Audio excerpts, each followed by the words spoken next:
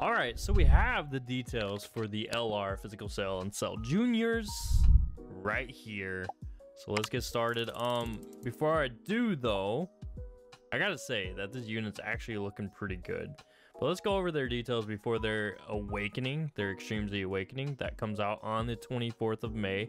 So that's in a couple of days. For his Extreme Z Awakening, he had a leader skill of Extreme Physical Type, T+4, HP and attack and defense plus 100%, and then Super Physical Type, T+2, and HP and attack and defense plus 70%. So after his Extreme Z Awakening, he gets another 20% buff, so HP attack and defense plus 120% instead of 100, and then plus 90% instead of 70% for Super Physical Type. So, all right. Before his Extreme Z Awakening, his super attack, 12 key.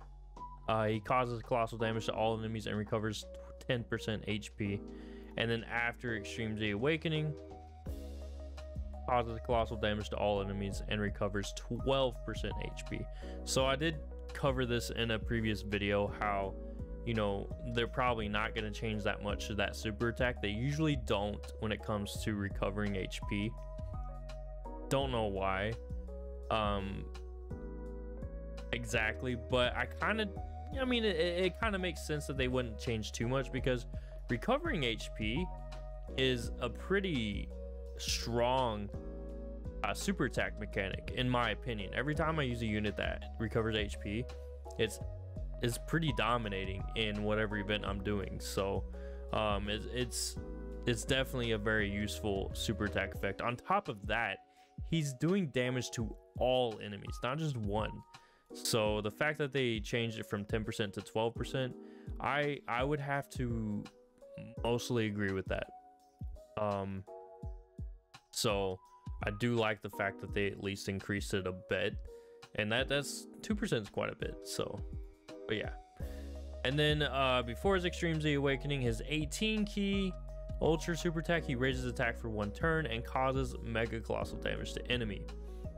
And then after Extreme Z Awakening, he greatly raises attack for 1 turn and causes mega colossal damage to the enemy. So instead of raising attack, he greatly raises attack. So that's not much change there either, but it is definitely an attack boost on his 18 key super attack. So I'll take it. I'll take that. So I don't necessarily, I'm pretty indifferent about that, because it's not much of a difference, but we'll see when we look at his passive. So before Extreme Z Awakening, his passive, he has attack and defense plus 90% at the start of the turn, plus an additional key plus 1 and attack plus 10% per existing enemy. So pretty bare bones. It's not too much there to work with. So let's compare it to after Extreme Z Awakening. So after Extreme Z Awakening, he has attack and defense plus 120% at the start of the turn, so an extra 30% buff.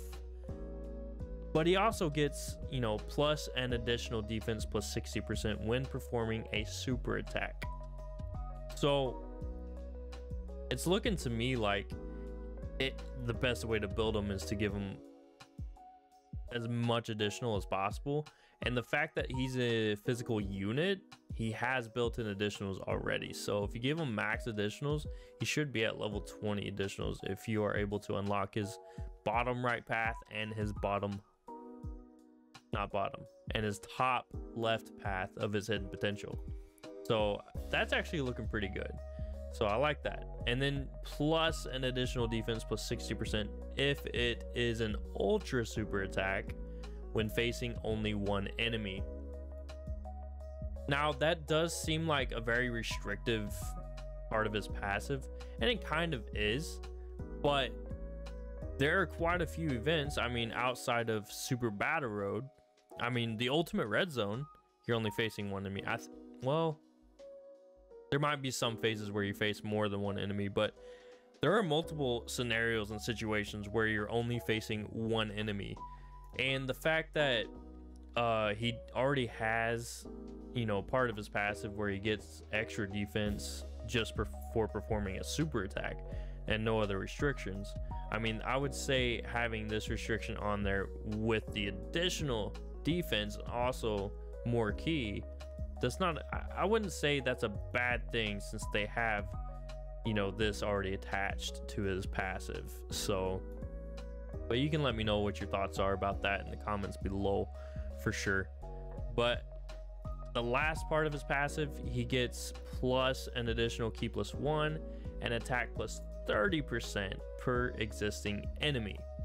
So what I like about this part of his passive is that it's in synergy. It's has a lot of synergy with his 12 key super attack right here, because in situations where he's facing more than one enemy, he's attacking all enemies with his 12 key. On top of that, he gets an additional key plus 1 and attack plus 30% per existing enemy. So if he's facing 4 enemies, he gets an extra 120% attack. That is actually pretty good. I actually like the way they changed his passive, and I feel like his build right here is passive, and the way that it synergizes with his 12 key super attack, I think it works very great. And as far as what I'm looking at right now, I'm very pleased with the changes they made to his kit right here. I wouldn't say he's like super OP or busted by any means, but they made him you know, an actual viable, strong character or unit that you can use after his EZA, in my opinion, from what we're looking at right here. Obviously, in any case, when a unit gets their EZA, it's the best test is to actually use them in different events to see where they shine and where they may have some difficulties. But as far as what we're looking at right now, this is definitely I would say a pretty well balanced Extreme Z Awakening, in my opinion. So, but definitely let me know your thoughts about that as well in the comments below. Is this a balanced Extreme Z Awakening to you? Is it? Do you like the changes that were made to him? And I mean, do you even have this unit in the first place? So I mean, there's yeah. So, but those are my thoughts. Let me know your thoughts in the comments below. Thanks for watching. I appreciate y'all. We are vibing to 1K, so hit that red subscribe and join the vibe. Until next time, bye y'all.